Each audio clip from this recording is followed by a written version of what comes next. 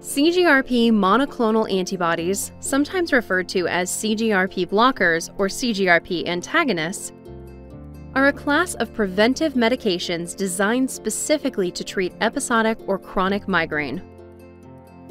They are large molecules that target a protein called calcitonin gene-related peptide, or CGRP.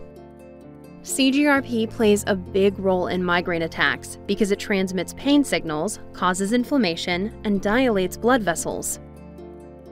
CGRP monoclonal antibodies target either the CGRP receptor or the CGRP protein itself to reduce inflammation and pain.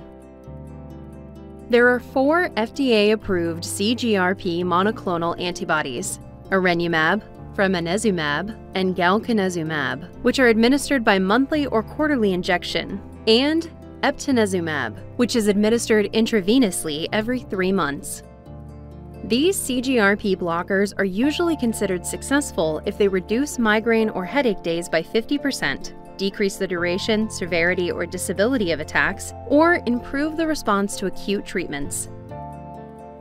CGRP monoclonal antibodies are not the only migraine treatment to target CGRP.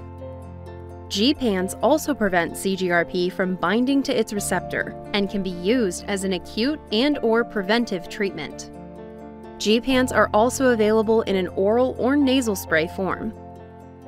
In clinical trials, CGRP monoclonal antibodies were generally well tolerated. However, some people may experience injection site reactions, and depending on the medication, other side effects may occur, such as constipation or high blood pressure. CGRP monoclonal antibodies do not have any known drug interactions and can be used with other treatments such as neuromodulation devices, non-migraine specific medications, onabotulinum toxin A, behavioral therapies, and more.